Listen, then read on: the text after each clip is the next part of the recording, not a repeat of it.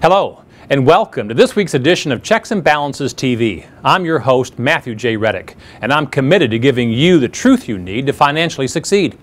Each week, we'll review the news, check the facts, and provide balanced insight and unbiased advice to help you make critical financial decisions. So let's get up, get energized, and get going, and see how today's headlines impact your financial future.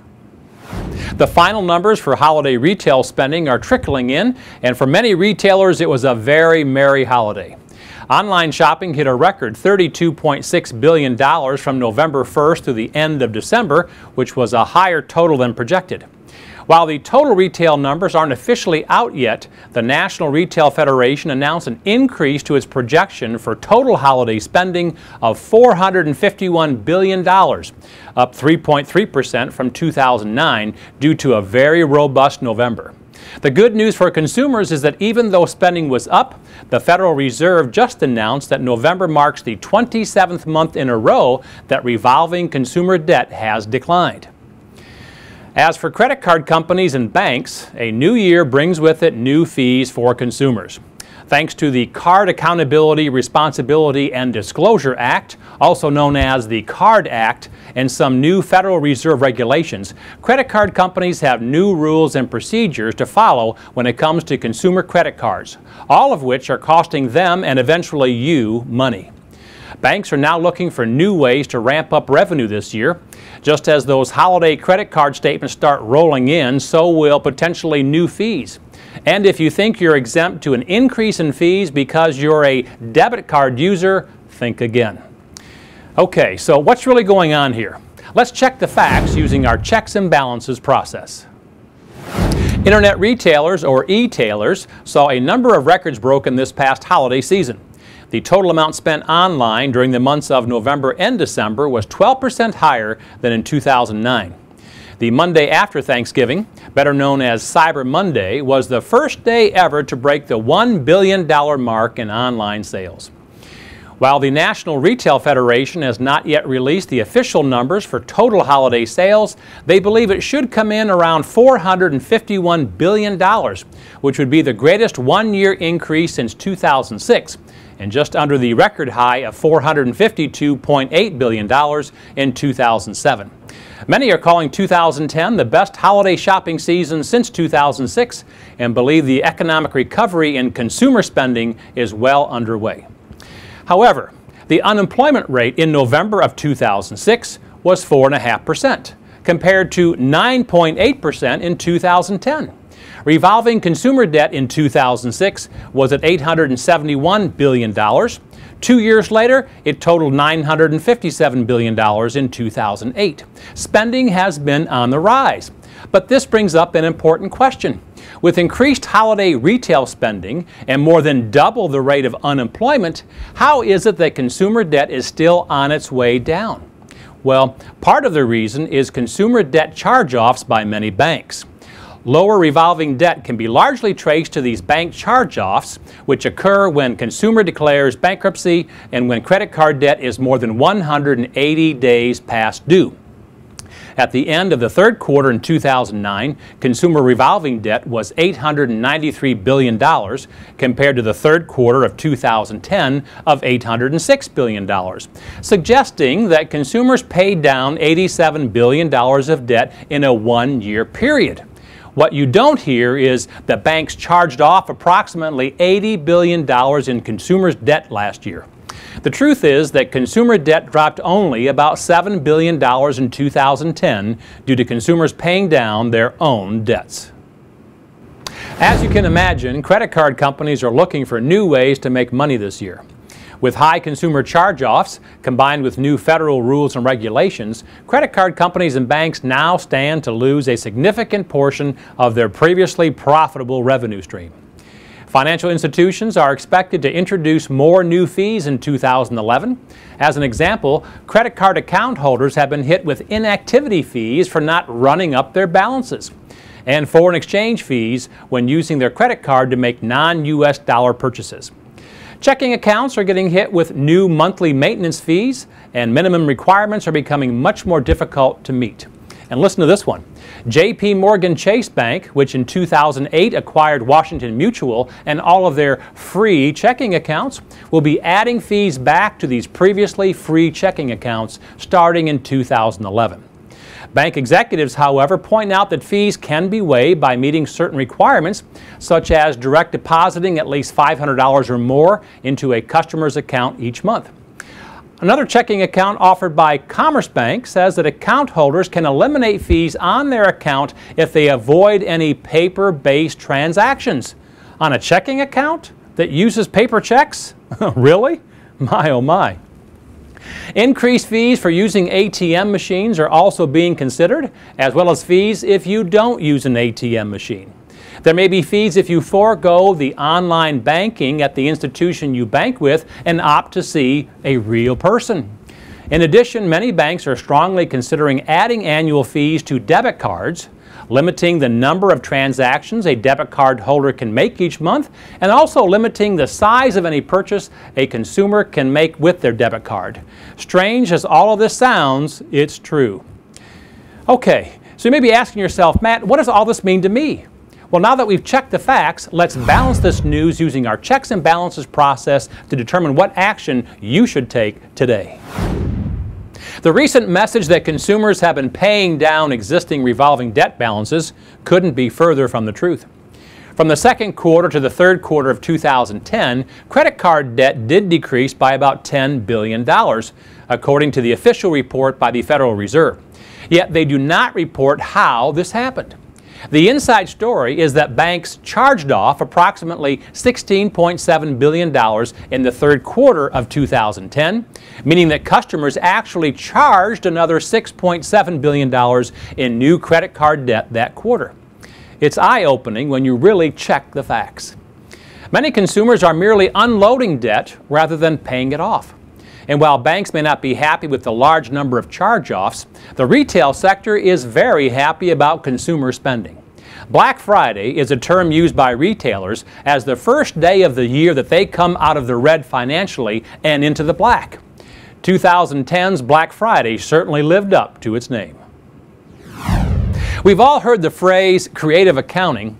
Well, what many banks are engaged in today is creative nickel and diming. It's costing you money just to have your money in their institution. While increased consumer protection for credit cards has created positive consumer awareness about the potential problems and pitfalls of a credit card, the newest hurdle of exorbitant bank fees does very little for consumer confidence in most financial institutions. While credit cards are still largely elective, banking at local banks is not. In a common sense world, there would be a premium to access things you didn't have but want. However, being charged to gain access to your own money is just not right. Okay, so what's the bottom line here? While media reports may have brought optimism and renewed confidence to many, news such as pre-recession spending levels should not be considered a free ticket to rack up more credit card debt. You can't continue to do the same thing and expect a different result, which is commonly referred to as the definition of insanity. As for the banking industry and other fee-charging financial institutions, buyer beware. While the bank places much of the blame on new banking regulations, most of the blame is theirs to claim. The bottom line here is the customer should always be treated fairly, regardless of how much profit the bank's board of directors wants to earn each year. Hold your bank accountable. Ask to speak to the manager and negotiate better rates or a reduction of fees. If they balk, shop around for a new customer-friendly bank. In this week's CBTV poll, we asked Americans an important question. How did you pay for your gifts this holiday season? The options were A, by credit card, B, debit card, C, cash, D, by check, and E, I didn't buy gifts this holiday season. Well, 54% of you said you paid for your holiday purchases this year with a credit card. Well, be sure to pay those balances off as soon as possible, and at the very least, make more than the minimum payment each month. Because if you don't, you might still be paying for those gifts come next holiday season. In our On the Street segment, we travel the country to ask Americans what they think about an important financial topic or issue. For this week's segment, we ask people their opinion about personal debt and how to keep it as low as possible. Let's take a look at what America had to say. I want to talk to you about debt in America today. It seems that many Americans are buried in debt, from mortgages to auto loans to credit cards. What's your opinion about personal debt today? They live above their standard of living what they should be. They live way above their means. That's a good point. It's a very good point. Many Americans today are drowning in debt. They have a big mortgage, they have a car loan, they have credit cards. What is your opinion or position on debt, personal debt? I think the issue with personal debt is it's become acceptable to society so much now that people don't actually realise that the level of debt that they're in is extraordinary. So 20, 30, 40 years ago, people had a small mortgage and maybe a small loan that was managed by a personal bank manager, whereas now where everything is done online, there's less face-to-face representation with your bank. People don't actually realise what they're getting themselves into. So if you were to talk to a group of 30-year-olds, what advice would you give them in as far as how to handle money and stay out of debt?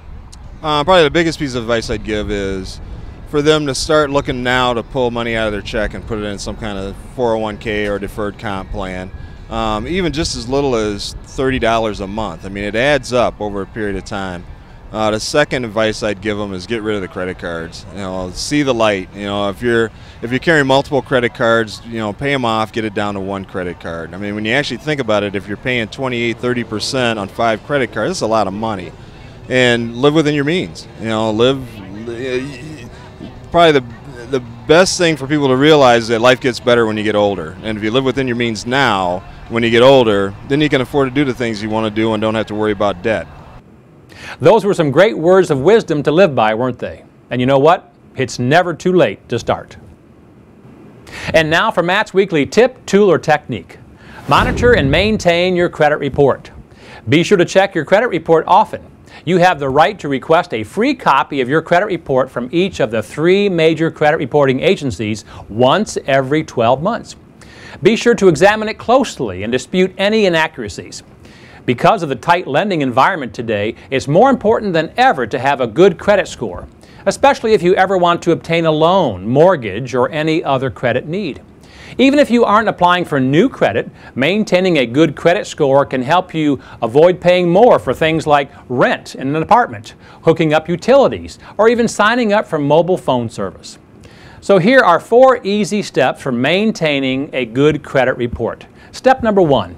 Check your credit report once per year from the 3 major credit reporting agencies, which are Experian, Equifax, and TransUnion.